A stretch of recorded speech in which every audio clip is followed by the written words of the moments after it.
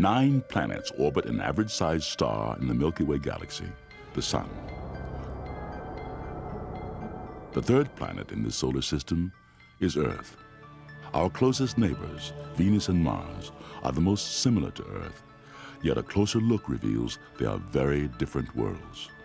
Venus is closest to Earth in size, mass, and gravity, but it has a dense atmosphere of carbon dioxide, and there's almost no water.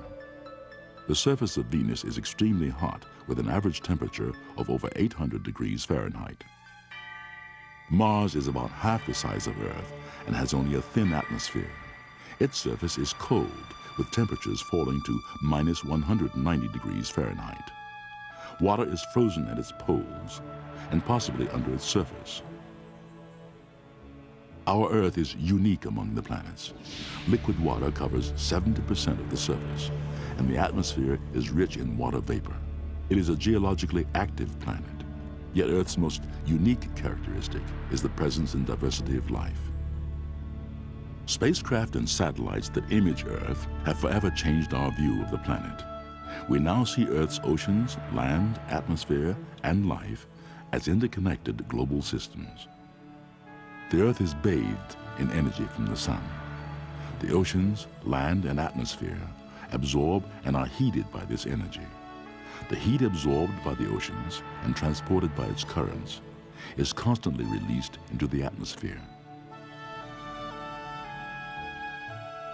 Heat and moisture from the oceans drive atmospheric circulation and weather patterns.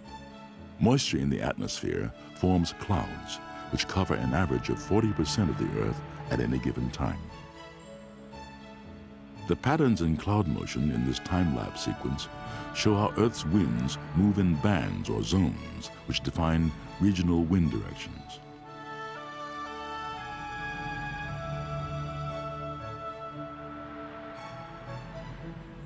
The movement of moisture or water vapor in the atmosphere is important in determining the weather. In the swirling motion of atmospheric water vapor, the hurricanes of 1995 can be seen. The hurricanes form off the coast of Africa and move west across the Atlantic to the Caribbean and the east coast of the United States. Our global climate is also influenced by the way heat is distributed in Earth's oceans. Changes in sea surface temperature are shown here. The warmest surface water is indicated in red and the coldest in blue. With such data, it is possible to detect the anomalous increase in temperature that occurs when the normally cool water of the Eastern Pacific is replaced by warmer water. This phenomenon is known as an El Niño. An El Niño can disrupt climate on a global scale, causing widespread droughts and floods.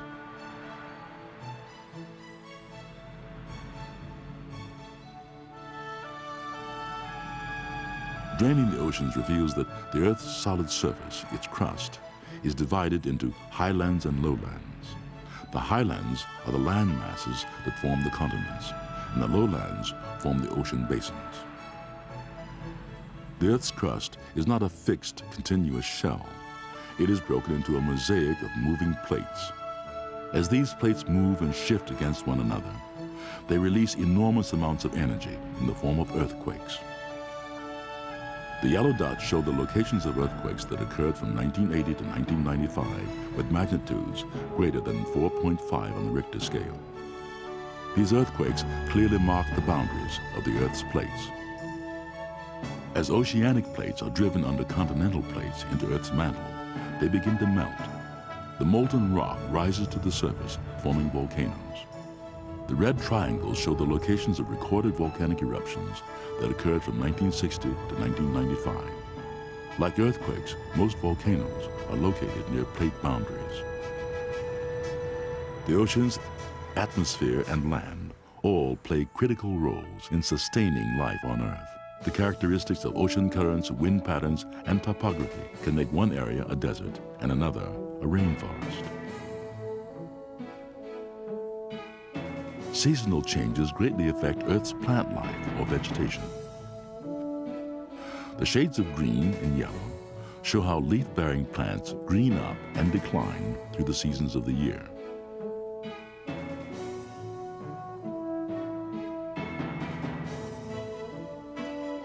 The vast deserts of North Africa, the Arabian Peninsula, and Central Asia are easily recognized because of the lack of vegetation.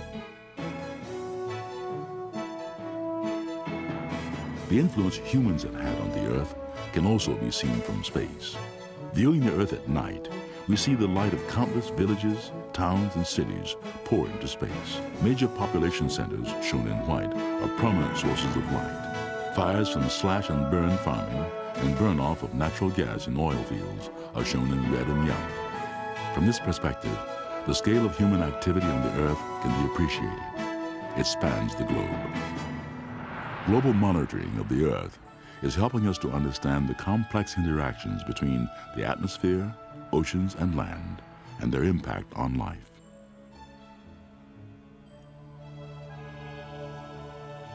Only through a global view can we truly appreciate our Earth as a planet.